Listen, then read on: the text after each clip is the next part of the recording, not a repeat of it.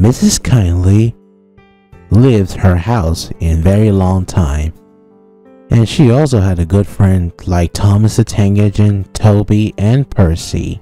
But however, anything is going to change. After Christmas Day, it was a few days on January. Thomas the Tank Engine was puffing along with his branch line pulling a Clarabelle. As he passed Mrs. Kindly's house, he discovered that Mrs. Kindly was nowhere to be seen. Tom was looking puzzled. Later at Farquhar, Thomas stopped at the station. He said Mrs. Kindly's husband was at the platform. Tom was looking concerned. That night at the sheds, Thomas told Percy and Toby all about that. Mrs. Kindly has her family, Thomas, said Toby. She is a nice woman, said Percy. We all remember that Mrs. Kindly will take on Christmas party, said Toby.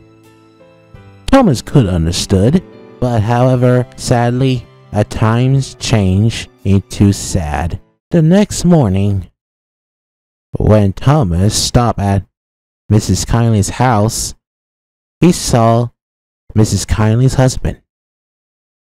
He looking upset. Thomas's driver climbed down and went to the cottage. What's the matter? Asked Thomas's driver. Mrs. Kindly's husband looked at Thomas's driver. I'm really sorry, he said. Mrs. Kindly got very, very ill, and she got passed away. Thomas was speechless in shock, and he was upset too. His tears came around his eyes.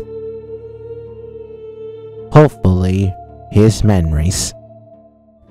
It wasn't lucky she doesn't have a deep scar, said Thomas's driver.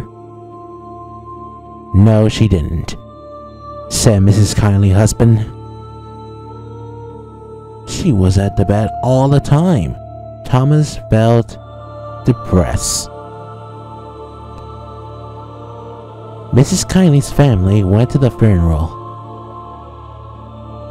Thomas could say goodbye to Mrs. Kindly. I miss you, Mrs. Kindly. The memories for Christmas. And Thomas left. With his memories of Mrs. Kindly's and his branch line.